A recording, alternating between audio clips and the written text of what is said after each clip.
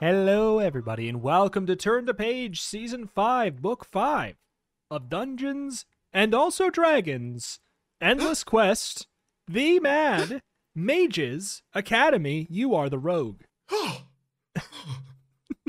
There's so much going on. Dungeons and Dragons? An endless quest? Too complicated for me. I'm sorry. You know, you're trying to show the second game to your dad after Pong. Rito, this is so insanely familiar to me right now because the last game that my dad played was Crash Team Racing on the PS1, and that was after a large amount of haranguing from my sister and I. Sure. I wish that was the last game I've ever played.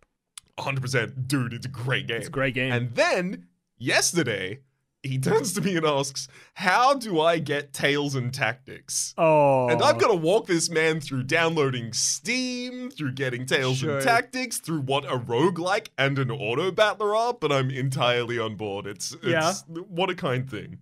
It's a kind thing.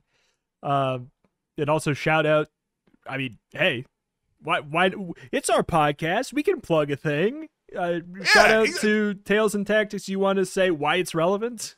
Oh yeah, I did a bunch of writing and voice acting for that game. I wrote all the lines I voice acted in it, and I'm real proud of it. You should go and look at it. It's on Steam.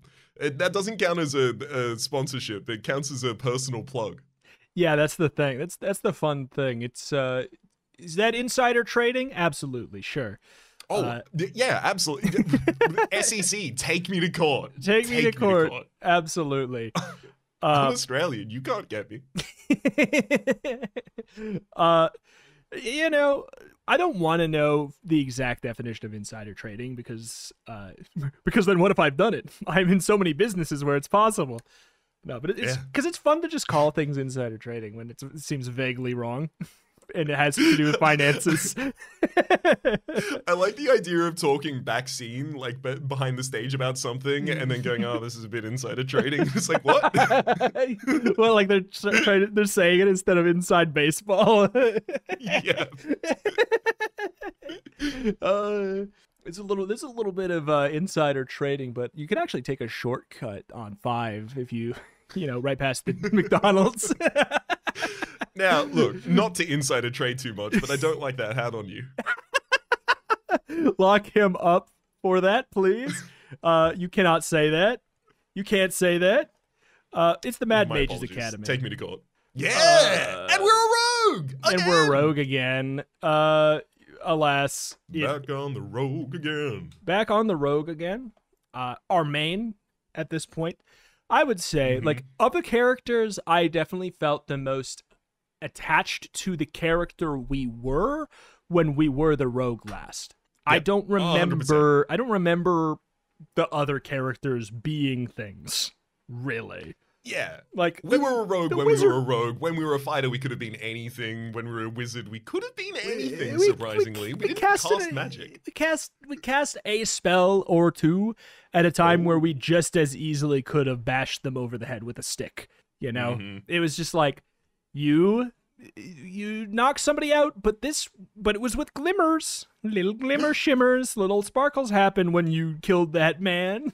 It was with a knife. Yeah. They call it ice knife, but it's just a knife. It's just a knife. Get iced by my knife. That's why it's called Ice Knife. Anywho, this was quite a preamble to say it's the Mad Mages Academy. We are the Rogue. Dungeons and Dragons Endless Quest. This is the second to last book that we've got. And you want a Holtz adventure? It just doesn't work as well. We're 5 in. It doesn't work as well. I like when it said beware. It makes it Holtz easier. Adventurer! Ah! I have to read these words before you proceed. Just tell me to shut up, it's fine. But Holtz! The adventurer! Are you an adventurer? Not then really. I beg thee, Holtz. I sit in my office most of the time. I hardly adventure. Then you need not Holtz. Only adventurers. The ironic thing is, however, I will interrupt you no more times. The ironic thing is, by not being an adventurer, I have halted more. So hey. That's why you need not. Halt or adventure. Got it. Okay. Go ahead. I won't interrupt you more. is not a journey for those who prefer to sit back and let others make the tricky decisions. This is a journey for a leader, a true hero, an adventurer. One who is not afraid to risk perilous traps, face all-powerful wizards, or steal well-protected artifacts. If this doesn't sound like you, turn back now and forget you even came this way. But if the whip of adventure has whet your appetite, then forward with you, my friend, and good luck. Turn back now, and it's commanding us to turn back and forget. That is so good. Yep. Well, but I like the idea that you fully heed those instructions. You turn back, you forget, and then in your hands is a brand new book that you've never read, and you're like, oh, okay, let's start on the first page. Yeah, it's like the infinite hallways in okay. In Grail Quest. Yeah, in Grail Quest. You're an idiot. You've been Rito! That's how the book starts. You're an idiot. Well, you're a great thief. Okay, now I'm going to start reading the book. You're an idiot. Well, you're a great thief. The kind of swashbuckling rogue bards might someday sing epic ballads about. But recent evidence points to the fact that you may not be as sharp as even the knife in your belt. Fact number 1. You've agreed to steal something from the Mad Mage, Hallister? One of the most dangerous wizards to ever darken the Sword Coast. Most thieves would have turned down the gig at first mention of Hallister's name, but you did not hesitate to accept your mission for even a second. Fact number 2. Fact the second. The thing you agreed to steal was Hallister's spellbook. As powerful as the Mad Mage is, the theory goes his spellbook must be crammed to bursting with pages filled with notations and the secrets behind the most amazing spells. Fact the third. According to the person who hired you to steal the spellbook, it's safely hidden away in Dwemercore? Sure, Dwemercore. Yeah. An academy the Mad Mage set up so that he could train the next generation of evil wizards to work for him. Fact the fourth. I hope that this is the whole book. Just a book of 99 facts. Fact the 123rd. You make a decision on one page and go to the page and it says fact 140. You shouldn't have done that. The end. Fact the 4th. The Mad Mage's Academy is located on the 9th level of the massive dungeon known as Undermountain, which ripples through the Mount Waterdeep, all the way from the magical metropolis of Waterdeep that sits atop it down to the roots of the mountain itself. That's enough to convince you of being foolish for sure, if not outright stupid. Raps. Still. But I thought I could do it, Rita!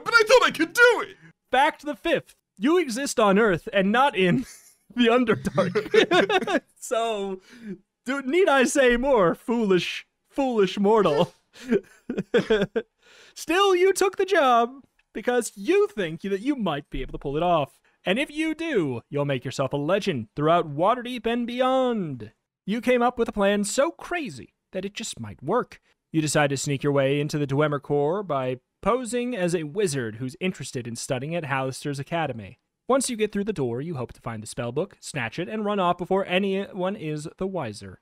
With luck, you'll be back in Waterdeep rolling in gold and glory before the Mad Mage even knows his favorite spellbook has gone missing.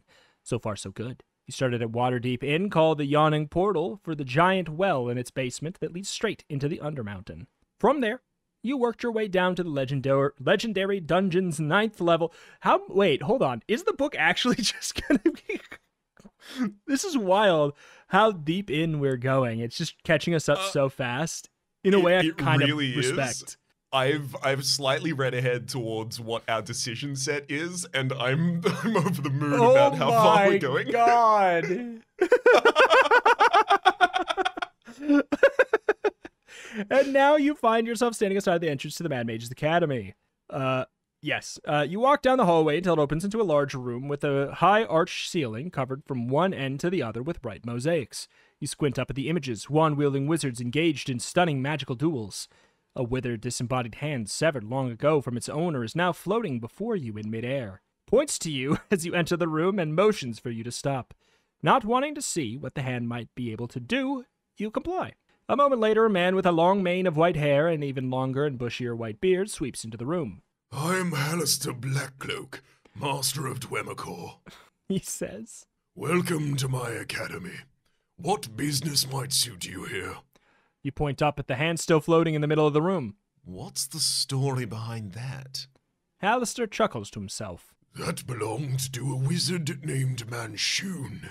He thought he was a much better duelist than it turned out was true. Now, answer my question. Why are you here? Isn't it obvious? You say with as much panache as you can muster. I'm a young wizard in training, and I'm here to apply for study at your academy. The mage narrows his eyes at you, madness dancing in his pupils. You don't look much like a wizard, whatever that means. Are you absolutely sure about that? Attack Hallister on page 9. I skipped one. Charge into the school on page 6. Attack Hallister on page 9, or apply for school on page 17. I mean, I love that our first decision is that we can attack the man who has the I love it so artifact. much It's so that I good. really want to do it. We can do it. It's gonna kill us, so we might as well do it. We'll die, absolutely. His whole thing is being ridiculously powerful and influential. And we are a person with a dagger. Mm-hmm. Let's do it. Let's see how it goes. Page 9. Or did you get those written down? Yeah, page 9. As Hallister awaits your reply, you suddenly rethink your whole plan. Sure, it might seem like a good idea to worm your way to the academy by lying about your plans to study here, but a mage like Hallister is sure to see through you sooner or later, right? Bet if you just drop all the pretenses right now and take your best shot at the man. At least it's cleaner that way. You're gonna live or die here. Why bother with all the lying and the hiding and the scuttling about? Better to find out sooner rather than later what your fate might be. Well, it's like if I went out into traffic today. Yeah. Because I might as well find out if I'm going to die instead of live my life. Wild logic. I mean, if I'm going to die of traffic, it might as well be now. I will know for sure if I will die to traffic right now, if I die to traffic right now. That's the logic we're going on. Wild. Or so you think. You draw your sword fast as a flash and put the blade to Hallister's throat, but before the mage can react, you have him at your mercy. All it would take is a flick of your wrist and you'd have him bleeding to death on the floor. I'm here for your spellbook. You tell the surprised man. Take me straight to it and you might yet survive this. Hallister stares at you, his eyes wide in shock, and for a moment you think this new, faster plan of yours might go well. And then the man starts laughing. What are you supposed to make of this? Doesn't seem scared at all. When he gives you a pitiful shake of his head, you realize that you're the one in deep trouble. Still, you press the blade to his throat, just hard enough to draw a crimson line of blood across it. The shallow cut doesn't stop the man from laughing. I'd rather not kill you, but I won't hesitate if I have to. You say? You think you're the first fool to come here and try and rob Hallister? The man says. You're not even the first one this week. Unnerved, you grab the man by the hair on the back of his head and shove your blade into his throat. You expect him to fall over and die in your arms, but your sword doesn't even sink into his flesh. It slides off as if his skin were made of impervious armor. Hallister disappears then, right before your eyes. You realize that you're no longer holding the head of a man, but that of a red-furred fox. You look down to see that his exposed hands and feet are now fur-covered paws, and a long bushy tail snakes out of the rear of his robes. What in all the gods' names? You say as you leap backwards from the creature. I'm not even Hallister, the monster says through rows of vicious teeth. He's too busy to be bothered running a school like this. I'm a demon disguised as him. Oh my god. I think this is probably how most businesses in America are actually run right now. I have a feeling. Yeah, can I speak to the manager? Yeah, I most am big actually businesses. the manager. I'm a demon disguised as them. Can I speak to the manager? Blade to the throat. I'm actually a foxman. Why do you need a foxman to run an Arby's? Ooh, it's a good point. Gerald's busy. All right. He's on paternity leave. You wouldn't hold that against him, would you? He doesn't trust the new recruits. Oh, boy. They've burnt the curly fries. Anyways, where was I? The fox demon. Wait. Yes. You're terrified, but now you've gone too far to turn back now. I don't suppose we could have come to some sort of deal. The fox-faced demon laughs even harder than before. There's nothing you could offer me that would make me possibly betray the real Hallister. In fact, let me make a suggestion for you. With that, he pulls something oily from a pocket in his wizardly robes and waves it in your direction as he chants a few words in a language that hurts your ears. Then, the world begins to seem fuzzier and simpler than you ever could remember. Through the cloud that settles over your brain, you hear demons speak. There are many monsters in this land less fortunate than an adventurer like you. Go as far into the Undermountain as you can and give one of them your sword for keeps. I was just trying to return this patty melt. The meat's clearly not cooked. Go to the core of the earth and return it there, wench. Okay. You want to argue with the fox man, you tell him that his suggestion seems unwise, but you can't muster the strength of will. Instead, you find yourself turning around and trudging away as you trundle into the darkness. Echoes of a demon's laughter chase you down the passageway, and you wonder if that'll be the last thing you hear. The moment you leave the academy behind, though, you realize you don't know how to get deeper into the Undermountain from here. The only option is to head upward towards Waterdeep, and on your way back upward, you spy a pack of goblins. You sneak up and throw your sword at them. Keep it! You shout at the startled monsters as you sprint away at top speed, before one of them has the idea to plant a blade in your back. The end? The end. We quit adventure, the life of an adventurer. We get roasted. We did survive somehow. I know. Probably. We get roasted by the regional fox manager of the Arby's so bad that we quit the life of adventuring forever. Mm-hmm. We're not cut out for this life. Yeah. What do we think? Should we charge into the school or apply into the school? I feel like the most of the book is probably in the applying. Judging by That how sounds fast good to we me. zip zop zooied here, it feels like the meat might be in the fake blending in or the blending in, etc., etc. Let's do that.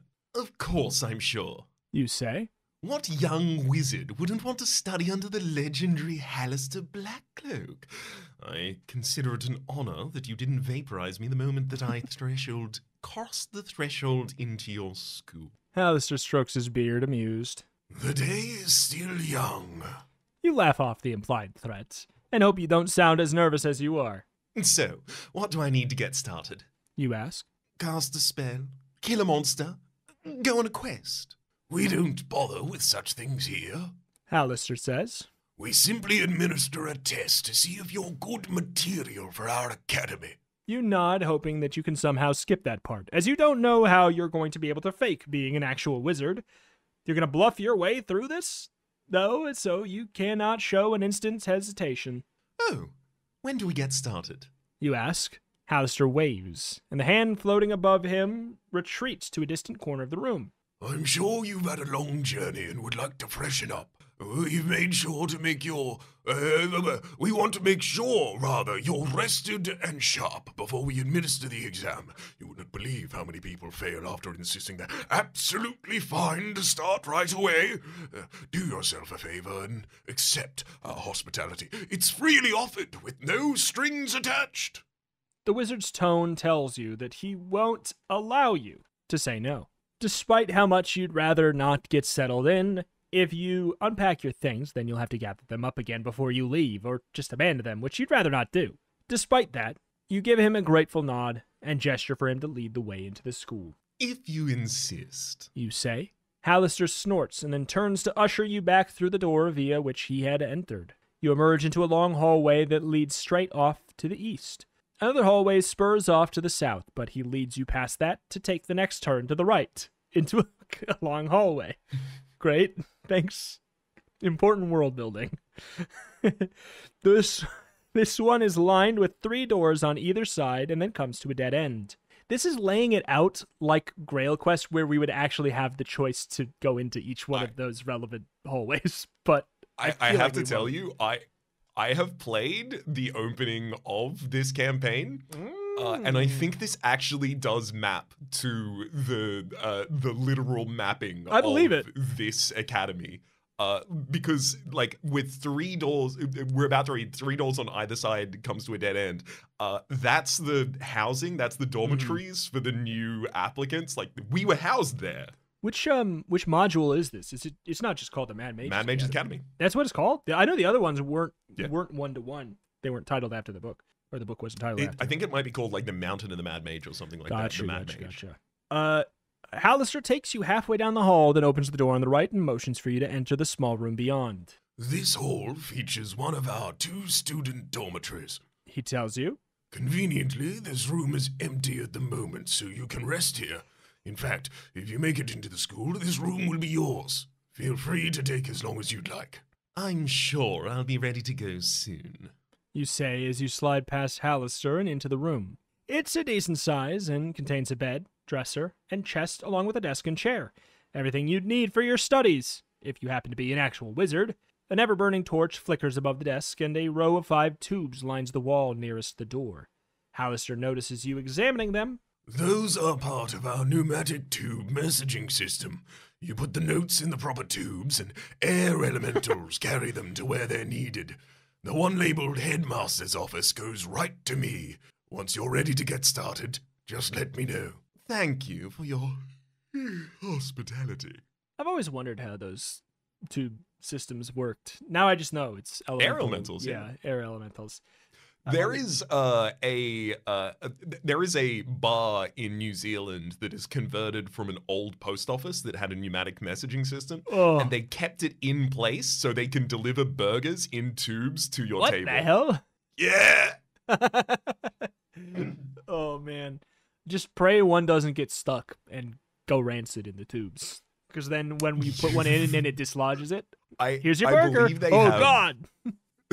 I believe in the thing that I watched about it, they mentioned that there is one repair person in town who knows how to repair it, and that is a common occurrence. Yeah, not surprising. The absolute walk of shame when their burger's stuck in a tube and you have to deliver them an actual burger, like by hand. That's so sad to think about. This doesn't count. No, refund me. I want it through the tube or not at all. They probably have some kind of thing. I'm like, but I came here for the tube. Sorry, tube's broken today. Ice cream machine too. the ice cream pneumatic tube. They don't even put in a tube or a dish. You just open up your mouth. Anyways, thank you for the hospitality. You say as you stifle a fake yawn. I suppose the trip here has almost tired me out. Hallister laughs. You're wise to take my advice, he says before bustling from the room and closing the door behind him. You hustle over to the thick door and put your ear up to it so you can listen to him leave. When you're confident that he's gone, you walk over to the bed and sit on it for a moment to contemplate your options. Hallister wasn't wrong. You are tired. You have a job to do. The question is, how should you do it? Should you take a nap and wait for him to return and ask after you, or should you take advantage of the fact that Hallister doesn't seem to be watching you right now, so you can wander about the academy without worrying about him looking over your shoulder? You stare at the door for a moment as you make up your mind. Wander around on page 26 or wait on page 28. I don't have a lot of confidence that he's not looking at us, really. Well, that might be the case. Would you like any additional information that I would have from having played this? Yeah, I feel like that provides an interesting extra element that we haven't had yet. There seems to be an expectation, at least in the way that we navigated through it. So it's possible that this is just an addition by my own DM. But there seems to be an implication that they expect new students to misbehave, because how would an evil wizard act? Oh, that's kind of fun. That's kind of fun. Let's lean into it on 26. Do it. Go for a wander about. You can't just sit in this room waiting for Hallister to come fetch you. The longer you wait, the better chance someone has of uncovering you as a magicless fraud. You listen again to see if there's anyone moving in the hallway outside. Believing yourself to be alone, you open the door and are shocked to find a squid-faced human standing there, stock still. Only its tentacles move, silently writhing at the bottom of its cephalopod face, right where its mouth should be. I am the mind flayer Cephalosk. Cephalosk. A voice that isn't your own says in your head. I am a student here at Dwemercore. It takes you but a moment to recover from your surprise. You give the tall, pale-skinned creature a shallow bow in response. Good to meet you. I'm applying. Your purpose here is self-evident. The Mind Flayer glances in both directions. Accompany me to my quarters so that we might speak in private. It doesn't seem worth it to point out that Cephalosk is speaking in a way that's impossible to overhear, or so you think. Instead, you follow the creature across the hallway to his own room. The room is a mirror image of your own, although it's clearly more lived in. There's a bed in one corner that has no pillow, and an overflowing desk that's been jammed against the other wall. The walls are damp with moisture. Yeah, I was gonna say, that is magic. Damp with no moisture. As slick as Cephalosk's skin, and they're lined with shelves of books and scrolls and jars filled with a thick, translucent liquid, in some of which float perfectly preserved brains. Those are for me. Cephalosk. This is giving me, like, moving in with a college dorm mate for the first time. Mm-hmm. Those the are my... Dibs on the brains. Those are my things. Don't touch my things. I've labeled my brain. You wash your dishes, I'll wash mine. Cephalosk points at the brains. This tape will represent what part of the dormitory is yours. I would watch that sitcom. I would watch that sitcom for sure. The original Odd Couple, a rogue pretending to be a wizard and a mind flayer. All right, Cephalosk points at the brains. Everyone asks about them. Why are you studying them? You ask, curious. The Mind Flayer's facial tentacles quiver with silent laughter. No, I don't study them. I eat them. You do your best to suppress your revulsion at that mental image, but you're sure that you fail badly. They permit that here. They prefer me eating these preserved brains to dining on fresh ones, I'm sure. Turn to page 22. I suppose I'll have to agree with that. You say. It's best for the academy. Cephalosk stares at you with his unblinking black eyes, and you wonder if he's thinking about how your brain might taste. You clear your throat. So, why did you bring me here? The Mind Flayer closes the door to the room, and the place suddenly seems a lot smaller. You notice the stench now, and it smells like an underground sea. I need your help, and you need mine. How do you mean? You ask, suspicious. I have read your mind. You're here to steal Hallister's spellbook. I can help you with that. You glance at the door, wondering if you should make a break for it. I don't know what you're talking about. Deny it out loud. Smart, but we both know the truth. Exasperated at having been found out so soon, you decide to be direct. What do you want? There's another one who wishes to enroll at the school. His name's Spite Harrowdale, and he can't be allowed to remain here. Why don't you take care of that yourself? Spite has a bodyguard with him at all times. A half-ogre brute named Dumara. She's incredibly strong and wary of me to the point that I can't get past her without causing a scene. Worse, both of their minds have proven impervious to my attempts to probe them, and if I can use my magic against them, it'll be obvious who took them out, and that I can't afford to have known. So, why me? You are a newcomer, a stranger, so Spite and Dumara won't be wary of you. They'll let you in close. I know Hallister, and by eliminating another student, you'll rise in his esteem and increase your chances of admittance to the school. You realize I don't actually want to attend classes here, right? The Mind Flayer chortles, sending his facial tentacles quaking. Of course. I forgot that you're soon to leave after you get what you're after. Even better. If you help me, I'll show you where Hallister keeps his spellbook and then assist in your escape. Refuse on 33 or play along for now on page 40. I like this, man. Absolutely. I mean, like, everyone here, by virtue of being here, is either pretending to be an evil mage or they are an evil mage. So, like, I'll backstab anyone for any reason. Let's go. It's just like, we are perhaps the most nefarious, as we don't even know magic at all. That's true. True evil. We lied. Do you recall the alternate page? This one's 40. I didn't manage to get the second. 33. Excellent. Cephalosk creeps you out, and the thought of lining up the Mind Flayer's next couple of meals disturbs you. At least the creature won't be feeding on you. I sense your hesitation. It isn't unwarranted. But if it's in the thought of killing that's causing you to pause, then be assured I'd be happy whatever way you manage to get them away from the school. He pauses and watches you intently as you continue to consider his offer. All the more tempting now that you know you have options other than to murder the prospective student. I sense your decision. It's good to be working with you. Let's get started right away. The Mind Flayer opens the door to his room and ushers you into the hallway beyond. No time like the present, you say. You wipe your brow in relief. The room was somehow stifling and chilly at the same time, and you're glad to be free of it. Cephalosk points to a door up on the hallway. Up the hallway. That's Spite's room. You should start looking for him there. And where are you going to be? I'll remain in my room and await the result of your attempt to eliminate him. If you succeed, I'll aid you in your quest to find Hallister's spellbook. You could help me first instead. You'd flee the first chance you had. Fine. You concede. Go hide in your room until I'm done. The Mind Flayer slips back into his room and silently closes the door behind him. You take a deep breath and then saunter casually over to the door that Cephalosk pointed at.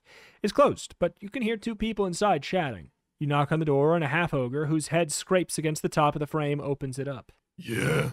She says in a low voice. I'm applying to be a student here. You say. I thought I should introduce myself to the others. Let them in! A voice says from behind Dumara, who makes a fine door all by herself. She moves aside grudgingly as you squeeze past her into the room beyond. It's the same size and shape as the room Hallister put you in. There's an additional oversized bed shoved into a corner, which makes things a bit tighter, and a roll-top desk stuffed between the beds. A boy just on the edge of adolescence bounds over from where he's been sitting, surrounded by books. Hi, I'm Spite, he says with a wild cheer. So glad to meet you. So, you're here to register as a student too? Dumara grunts at the boy for his unbridled enthusiasm. You just nod at the kid. Maybe. I hear good things, of course, about the school. It's all right, but there are sorts of other cool things here too. I can't wait to see them, says Spite. Like what? Hallister's spellbook, he says with unrestrained glee. It's a real legend around these parts. I mean, all wizards have spellbooks. I have one of my own, and I'm sure you do too, but just imagine how many spells must be in an ancient and powerful wizard must have stuffed away in his spellbook. It'd be enough to fill a library. I hadn't thought of it that way. You admit? Well, I want to get my hands on it, even if only to flip through its pages a bit. Oh, can you help me? Spite looks up at you with hopeful eyes. And how would I do that? You can't believe your luck. If you can help Spite steal the spellbook, you can just turn around and swipe it from him. He keeps it in a secret room. It's very well guarded. To get to it, I need someone to distract Wormriddle. She's the night hag who helps run the school. If you can do that for me, I'll do whatever I can to help get you into the school, and then we'll be best friends too. Dumara looms over you while Spite awaits your reply. Try and convince Spite to leave on page 25 or work with Spite on 92. This is actually a tough choice. It is. I mean, I don't imagine the kid is going to be as competent as the Mind Flayer, but at the same time, the kid, it's cool. He seems pretty happy and pretty chill about this. He also told us about the secret room. The Mind Flayer didn't say anything about the secret room. That's true. And also he said, I just want to look through, I'd be fine with looking through a couple pages. Yeah. I mean, admittedly, I do feel it would be hilarious if the person who betrayed you was the kid and not the Mind Flayer, and it would be wild if they were setting up for something like that. But I also kind of want to walk willingly into that possibility because, like... I would fall into that trap on purpose, yes. Yes. So... Also, it's worth noting, there is a small possibility that if we really did want to later, it might give us the option, while we're distracting the hag, hey, Spite's over there. Kick him out of the school. Yeah, it's true. So, yeah, 25 or 92 for working with Spite. Move all the way up to freaking 92, man. Hell yeah. Zoop. I'd be happy to help you out. You tell Spite. Going on a spellbook hunt sounds like a lot of fun. Oh, it'll be more than that, Spite says. Just think of the things we'll learn. But, sorry, I'm not sure I have time for it right now. You give Spite a reluctant shrug. I mean, I'm supposed to be waiting to take the school's entrance exam. Spite and Dumara look at each other and then break out laughing. Don't worry, Dumara says in a booming voice. There is no entrance exam. Spite says with a grin. Hallister just waits for you to sneak out of your room and interact with the other students, which can be fatal. If you survive, you're in. That may be the craziest thing you've ever heard about any kind of school, but somehow you're not all that surprised. Oh, all right then. You say to Spite. I'm in. Excellent! Spite trundles out the door with Dumara in his wake. Off we go on a grand adventure. Spite says. grand adventure. Echoes Dumara. Turn to page 60. You, Spite, and Dumara walk along the hallway and reach a room where the door is marked Headmaster's Office. Knock, please. You wonder if the spellbook you're after might be in there, but Spite leads you straight past it. The door to the room is ajar, and you pause just for a moment to peer through, and you see Hallister himself sitting at the desk scribbling something on a scroll with a long feathered quill. He pauses in his work for just a moment, and you hurry on before he looks up to see you. All right, here's the plan. Spite says as he leads you through a set of doors and then straight through a wall that gives way in front of you as if it's not even there. I'm gonna take you straight to Wormriddle's private chambers. All you have to do is go in there, find her, and keep her occupied for a bit. You don't think Hallister's going to stop you if you march into his office and try to take his book? Spite snorts. He has a spellbook in his office, but that's just a decoy. I'm after the real thing. He keeps that in a far more secret place. I feel like if we went with the Mind Flayer, we would have been notified where the dud was. I don't know. I just got that vibe. I just get that vibe. Mm-hmm. You walk right through another wall and find yourself in a wide hall. Hey. At the end of it, you can see a ghostly figure that looks as if it's searching for something on the far wall.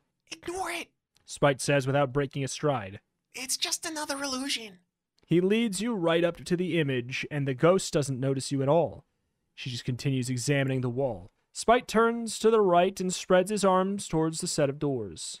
Okay, this is Wormriddle's place. You keep her busy, and tomorrow and I'll take care of the rest. Okay? Good luck. The boy and his half-ogre friend hustle back down the hallway and disappear into the passageway on the left. Sneak after Spite on 73 or enter Wormriddle's quarters on 68. I think we're currently on the path where we trust Spite until Spite proves otherwise. Why does he have a giant ogre bodyguard? Why is his name Spite? Yeah, wait, I forgot what was his last name? Because it was also not good. I don't recall his last name, unfortunately. It was a similar level of Spite betray you. Yeah. Spite be a bad guy. Should we try and follow the path, the critical path of trusting Spite at the moment? Sure. 68 to enter Wormriddle's quarters and distract her. Yeah. As Spite scampers off, you decide to go along with his plan for now. Let him deal with the risks of robbing Hallister himself. You can always steal the spellbook from the young wizard later. As you throw open the doors to Wormriddle's chamber, you plan to announce yourself loudly so that she can't possibly ignore you. You expect to see someone's living quarters beyond, or perhaps an office crammed full of books and papers. But instead, all you see is a wall of smoke or mist so thick and cloying that you could not peer beyond the doorway. This is the entrance to the Dark Souls boss. Once again. Dun, dun, dun. Oddly, none of the befouled air seems to curl beyond the threshold of the chambers and spill into the hallway where you stand. Hello? You call tentatively. You wait a moment for an answer, but it doesn't come. The smoke trapped inside the room seems harmless, or at least not toxic, so you plunge in. Inside the swirling smoke, you can see just past the ends of your outstretched arms, but no further. You wander around blindly reaching out with your fingers, hoping that this behavior keeps you from running into a trap or whatever kind of fire might be causing all the smoke. Fortunately, the smoke does not seem to make you cough, although your eyes do start to water. Wormriddle? You finally say. I'm looking for someone named Wormriddle. Are you here? A voice calls through the smoke. You're so excited to hear someone else's voice that you nearly charge straight in after the sound. But caution grabs you first and slows you down. I'm a new student here at the academy. You say? Well, at least I hope to be. And I thought that I should introduce myself to the people running the place. You spy the bright silhouette of an open doorway in front of you, and you steer your way towards it. Come in. The voice says, and you follow it through the doorway. Amazingly, the smoke stops at the threshold of this door as well, and as you enter, tiny bones crunch underneath your feet. As you enter, tiny bones crunch beneath your feet. Oops. They cover the floor of the wide room from one side to another, and there's no way to avoid them. A large four-poster bed sits to your right as you enter. Mummified cats line the edges of the canopy that hangs over the filthy, moldy pillows and blankets. On the wall above the bed, a line of crudely made dolls sits on a shelf, one of them looking an awful lot like Spite. There's a young halfling with curly black hair sweeping the room. She greets you with a wide and eager smile. Why, hello, new student. She says with a gentle curtsy. My name's Medley. What can I do for you? For you. Sorry, to you. Sorry. For you. I'm looking for someone named Wormriddle. You say as you peer around the oddly furnished room. I've never met her before, but Spite Harrowdale suggested I introduce myself to her before I take the entrance exam for the school. Medley raises her eyebrows in surprise. He did he? That Spite is a tricky one, he is. I suppose I shouldn't be surprised about that. Not at all. Can you help me find her? You ask, suddenly uneasy. You're not sure if your unease is because of how oddly the halfling is looking at you, or because you're afraid that if you don't find Wormriddle soon, the night hag will discover Spite's plot. And if that happens, the whole plan is shot. Why, I'd be delighted, Medley says as she leans her broom against the wall and gets the dust off her hands. Just follow me. She steps into the smoke-filled chamber again. You can't see her, but she's cackling loudly enough that you're sure that you can find her by the unsettling sound. Refuse Medley's offer on page 4 or follow Medley on page 49. Now I'm pretty confident we've been swindled. I'm getting my swindle sense is tingling. Oh my god, there's a freaking turkey outside my window. The hell? He's huge. Sorry, this has nothing to do with anything, but he's just ginormous turkey outside my window. Hello. Yeah, you don't think of that as an animal one would look outside their window to see. Yeah, you wouldn't, but we have a whole family of them that live kind of by here. I've never considered, until recently, a baby turkey, but I've seen like 10 of them. It's wild how many turkeys are here. It's, oh my god. Are they adorable? Yes. Are they as adorable as I think? Absolutely. Hell yeah. Okay, back to the podcast. Mm. Actually, one second. I must write Protect my window from this turkey. I must protect my window from this turkey, and by that I mean I must put where to edit out the fact that I swore. Okay, there we go. Okay, back to the book for real. Where the heck were we? We were choosing whether or not to follow Medley's offer here. That is to just follow her into a smoke-filled chamber. I think I just heard the turkey gobble. I think I did too, yeah. I don't see it anymore. Okay, all right. Eagle-eared podcast listeners can absolutely listen to that turkey. derailing everything this turkey is. How dare you? I don't see it anymore now. Okay. It feels weird to be like, can you help us find this person? Also, bye-bye. It does. Let's maybe go for a follow. See what's going on here on 49 as we fully trust everyone. Yeah, well, I mean, the thing is, like, we keep on going to a new person that we don't, like, the new person is like, okay, maybe I don't trust the last person, and I feel like we keep on going on a chain of distrust. It's not that we trust everyone implicitly as much as I feel like we trust everyone, and then we immediately are like, oh, wait a minute. We have not been duped yet, but I have a feeling they're all working on duping us. Like, I have a feeling every one of the parties is working on duping us. But anyway, you pursue Medley into the smoke, following her by the sound of her cackles. Right this way, she says. When you emerge from the smoke, you find yourself in a laboratory of horrors. 4 humanoid bodies lie under stained and dirty sheets, and a 5th sits off the side in pieces with only a single leg fully stitched together. Other bodies in various states of dismemberment hang from hooks along the far wall, and as you gag on the stench and gape at the horror of it all, Medley slams the door behind you and shouts, "Get him, my pretties!" The creatures under the sheets rise and come at you, dead bodies torn apart and stitched back together into horrible mockeries of actual people. They have no weapons, but they look strong enough not need to worry about such things. You draw your blade and leap the closest one, cutting, stabbing, slashing the best you can. While you might never have had the chance to prevail against so many creatures, much less Medley, whoever she really is, at least you go down fighting. As you breathe your last, you tell yourself that that'll have to be enough. The end. Yeah, we got betrayed eventually. I mean, Fair enough. We probably get betrayed at the end of all of the paths that, like, have any kind of trust in them. But what was the other one? Legitimately. That would be 4. That would be not trusting her and making our own way here in the smoke tomb. That doesn't seem particularly promising. I feel like we maybe have to go back further. I'm sorry. You say with a frown. I'm not comfortable wandering around Wormriddle's quarters unannounced. Medley pokes her head back into the room, but just her head, so it looks like it's floating in midair out of the smoke. You already came this far, and you didn't seem that concerned about it when I barged into her main hall, she says. Did I do something wrong by that? Spike led me to believe it was fine to go in.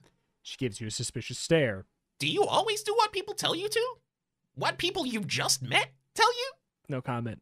You peer into the smoke behind Medley's floating head. What would you like me to say? Sorry, where did you say Wormriddle is again? Didn't. She gives you a wicked smile, then her entire head changes, becoming much larger, older, and bluer.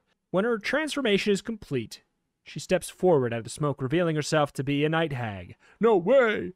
You immediately realize that you've been talking to Wormriddle the entire time. I'm so sorry. You tell her as you back away. I didn't mean to bother you. Don't lie to me, she says with a vicious cackle. Her voice has echoes of Medley's, but it's much lower and meaner, murderous even. That's exactly why you came here, or at least why Spite sent you here. Don't try to deny it. You give her a helpless shrug. There's really nothing you could say that might placate her. Hallister may like to let the applicants wander around the place, but I warned him about this. You're lucky I don't skin you alive and make use of your best parts in my golem laboratory, says Wormriddle. You don't like the way this is going, and cast an eye around for a way out. With all the smoke filling the room, you suspect that you could easily make a run for it. I can see what you're thinking, the hag croons. And I assure you it'll do you no good. You've already made a big mistake by coming here uninvited. Don't be so stupid as to make another. The tone of her voice suggests that it really does not matter what you do now. You're done for. Logic says why not try for the door anyway, so you do. You drop to the floor where the smoke is at its thickest and scuttle for the exit as fast as you can, but you're not quick enough. A few mumbled words from Wormriddle, and your body goes stiff and lifts into the air, but with the cover of the smoke. She grins down at you, cackling maniacally, and you know that you're not getting out of here alive. The end! Hell yeah. So, where is Follow Spite? Follow Spite? To sneak after Spite would be 73. I do love when a character who's like nice and bright and chipper reveals themselves as evil, and they have this evil turn as their voice is just like, now it's slightly deeper and a little bit raspier. It's like, hell yeah. Yeah, it's like me when we stop recording. Yeah, it's like it's the voice you have immediately speaking after you wake up in the morning. It's like that's the version of them they're always rolling with when they're evil. Yeah, pretty much. Oh my. All right, this is Nevermind, no Wormriddle. Dealing with Wormriddle... Yes, yeah, okay. Sneaking after Spite here. Dealing with Wormriddle seems like a bad idea. If she were that easy to distract, Spite would have had Dumara handle the task instead. Besides, you're not here to get into the school, you want that spellbook. You pad down the hallway after Spite and Dumara moving as silently as you can, taking care to remain out of their sight. You follow them through a series of classrooms, and there's then a supply room guarded by a couple of spectators, large floating eyeballs with 4 prehensile stalks at the end in smaller eyes. A sign on the shelves reads, "Don't remove supplies without Headmaster Blackcloak's written consent." The spectators watch you closely, but don't move against you as you leave. You find yourself in a long, bent hallway and follow it to the right until you come to a door. Beyond that's a large room, in the center of which is a well that, as far as you can tell, leads down to the next level of the Undermountain. On the other side, there is another hallway where you do hear Spite's footsteps. Stop. You peer around the corner and see both Spite and Dunara ducking into an alcove towards the end of the hall. A moment later, Dumara emerges with Hallister right behind her. The two of them head for a door at the end of the hall and disappear through it. Suspicious, you pad up to the door and listen to it for a moment. Clearly that was not Hallister you saw. Had to be Spite in disguise, but why would he have to masquerade as the headmaster? Is there something in the next room that would attack anyone who wasn't there with Hallister? Should you disguise yourself as Hallister too? You don't have the magic for that, but you're pretty handy with the more mundane means of masquerade. But if you show up as Hallister and Spite shows up as Hallister, is that going to confuse things and cause problems instead? You're not sure what to do. You only know that Spite and Dumara are getting further away by the second. Dress up as Hallister, 82. Don't even bother on 86. I mean, we are a rogue, so we, probably have proficiency with a disguise kit, the more mundane methods. The other rogue book, when we tried to disguise ourselves, it went so bad. Yeah, it's true. We had to go get the wizard in the Gulch district to do it for us. But maybe... I maybe now. It does feel like they are saying, very clearly, if you aren't accompanied by Hallister in this room, you will be killed. So I do think that don't go with a disguise will be death. Probably. Unless it's like, oh, we're with.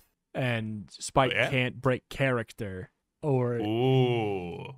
But then he knows that we're not taking care of Wormriddle, in which case he might, act differently. Also, let's actually entertain the possibility that it's been Hallister the whole damn time, and in fact, true. Spite is the disguise.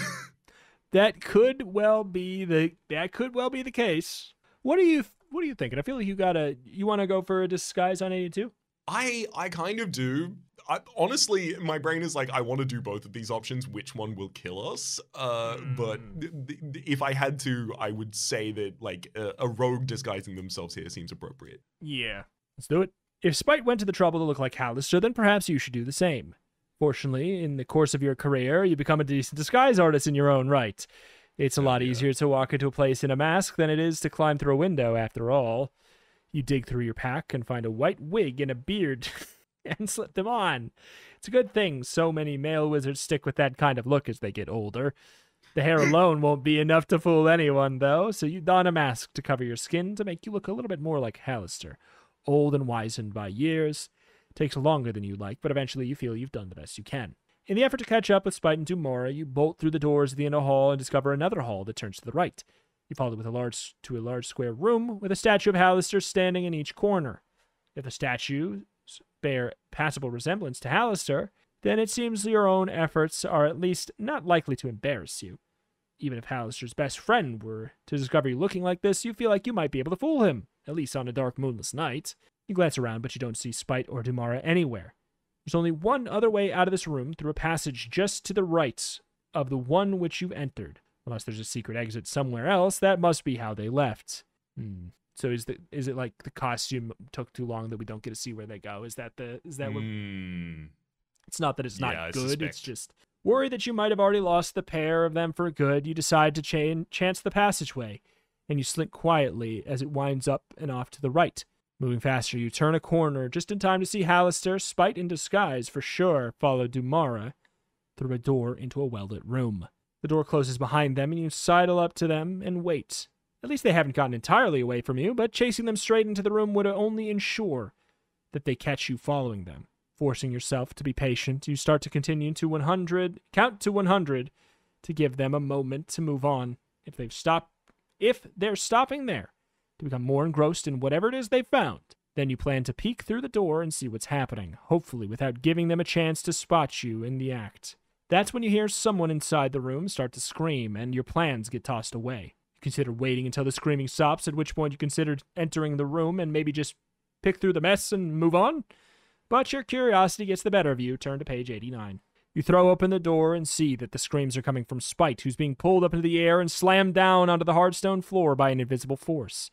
It seems to be directed by a giant skull with blazing eyes set at the door to the far end of the room. Your first instinct is to charge in and attack the skull while it's busy with Spite, but before you can manage that, though, a rough-hewn statue of iron steps in front of the door and reaches out to slam it shut in front of your face. A large blue-skinned creature, who oddly shouts in Dumara's voice, smashes into the moving statue, clawing at the metal thing with long and vicious black talons. Help Spite shouts as he sees you. You wonder for an instant if he thinks that you're the school's headmaster. But he shatters that by telling you, That's the worst disguise I've ever seen! How did you even get past the Yugoloths? you have no idea what Yugoloths are, but perhaps it's better that way. Right now, you have a decision to make. If you call for help, the whole caper's blown. If you don't, Spite might die, but maybe that's okay. Call for help, wait to see what happens, or save Spite. A giant skull with blazing eyes set into the door on the far side of the room. Also, we know there's a bunch of illusions in the area. It's not. This probably is an illusion, though. Probably. But what if it is?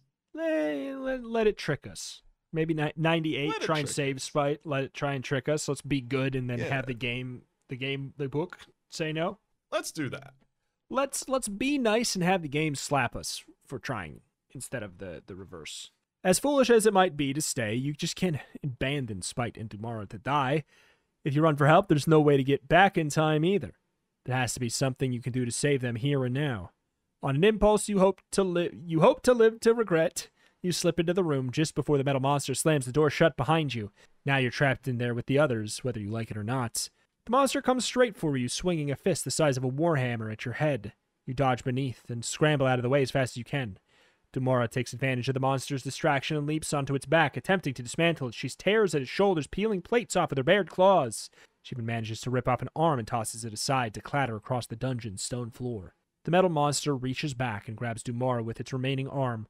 Pulling her over its shoulder, it smashes her to the ground and begins to pound. Spurred into action, you leap at the monster from behind and shove your blade between two metal plates that covered its back, rather than trying to stab it over and over again, which would seem like a useless way to attack a beast with no flesh. Use the blade as a lever and start to pry pieces of the creature away from its body, wrestling part off its side and then finally managing to wrench away its head, which bounces away from you with a series of hollow clangs. This finally causes the creature to collapse into a pile of wreckage, but unfortunately it crumbles to pieces right on top of Dumara, who wasn't doing all that well to begin with. Save Spite. Dumara says to you with her final breath. You spin around and dive towards the boy just as he's about to crash to the floor again. On your knees, you catch him and your arms cradle him there, giving him a chance to catch his breath. Rather than take the time to thank you, Spite scrambles out of your arms and casts a spell on the skull, one that he's been trying to complete the entire time the thing has been battering him about. The skull goes dark and slack, and Spite nearly falls over in relief. Turn to page 102. This preteen has power word kill or something like that. Yeah, seems kind of like it. No time to chat. Spite says. We need to get that door open before the skull powers up again. I'm on it. You say. You reach the door and see that it has 9 separate locks. You examine them, hoping to pick the locks, but none of them even feature a keyhole. They're magically locked. You say. Each one of them requires a spell to open it. Step back! Spite says as he points his wand at the door. He then rattles off a series of spells, each of which produces a knocking sound so loud you wonder if Hallister might be able to hear it in his quarters. As the 9th spell sounds, you grab the door and haul it open. There's only a single desk and chair in the room beyond, both bare. Spite pushes past you and rips open the desk's single drawer. Found it! He crows with glee. As crazy it might sound, this all seems too easy to you. Hallister wouldn't just let anyone pick up his spell book, right? But if you let Spite have it now, you might never be able to take it yourself. Let Spite have the book on page 18... Wait, correction. Let Spite have the book for now. Turn to page 108, or grab the book yourself on 121. I think we're committed to our trust path at the moment. 118. Let him have the book. I mean, I guess so. At this, we've proven trustworthy for sure. Now you hold up your end of the bargain. We saved your life. Yeah. Also, I feel like he's just gonna get blown up. I mean, just being honest. You decide to let Spite test your suspicions for you as he reaches into the desk drawer to pick up the spell book. You step out of the room just in case. It's mine! Spite says. Hallister's precious spellbook, it's finally all mine! There's a loud whoomph inside the room that shakes the walls and knocks the door off of one of its hinges. Despite being braced and ready, you still flinch at the noise. After waiting for a full 5 seconds, you peer around the broken door and into the room, where Spite is laying sprawled across the floor, the spellbook right in his hands, blood trickling from his nose and ears. As carefully as you can, you creep into the room, still on the lookout for traps. If the past few minutes have taught you anything, it's that Hallister's incredibly protective of his valuables, and you don't want to wind up like Spite. Despite Checking the floor, walls, and ceiling for traps, you don't find anything suspicious. If you pick up the spell book, it might hurt you the way it did Spite, but in your experience, such spell traps have to be reset first. It's probably safe to pick it up. Turn to page 114. You kneel next to Spite and gingerly take the spell book from his grasp. As you stuff it into a large pocket on the inside of your jacket for safekeeping, Spite's eyes fly open, and he reaches out to grab you by the wrist. He tries to say something, but he just coughs instead. I'm sure someone will help you soon. You tell him? We made a lot of noise. Get out of here before the skull comes back to life, you idiot! Spite wheezes. You leap up to your feet. Good luck, you say to him. I'm done for either way, he says. I'd ask you to kill me on your way out if it wouldn't take too long. Jesus. He has a point, and you don't have any desire to hurt him. He's done enough of that to himself. You head for the door, racing past both Dumara and the broken remains of the metal monster that's scattered all over her. It's not fair. Spite calls as you leave him and the room behind. You can't help but agree with him about that, but you've had plenty of bad luck in your life, too. You're not about to argue when some good luck finally comes your way instead. As quick as you can, you creep back into the hallway, footsteps thunder towards you, so you duck into one of the niches and hunker down into the shadows. This way. Hallister shouts after he passes you. The master's going to be furious. You don't know what he means by that, but you're not going to stop him to ask. Once he and the others are gone, you head for the entrance of the academy. You make it there without incident and bid Dwemercore goodbye. Now to get back to Waterdeep and collect your fee. When word gets out on this, your legend will surely grow. The end.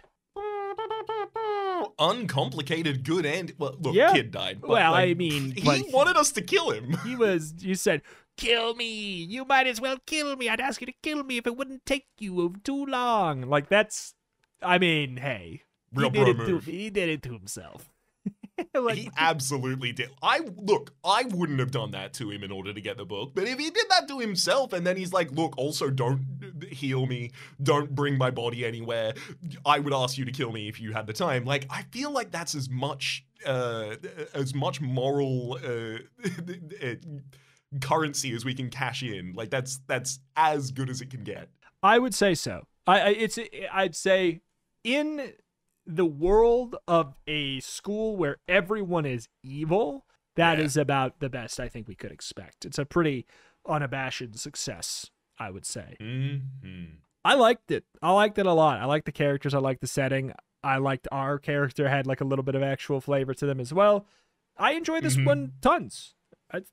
Maybe one of my favorites. Legitimately same as well. I'm so intrigued by all of the alternate paths that could possibly exist in this book, because like that is definitely like an uncomplicated good ending, but there has to be a version that you don't interact with it. Like, there were characters on other pages. There's probably a second story.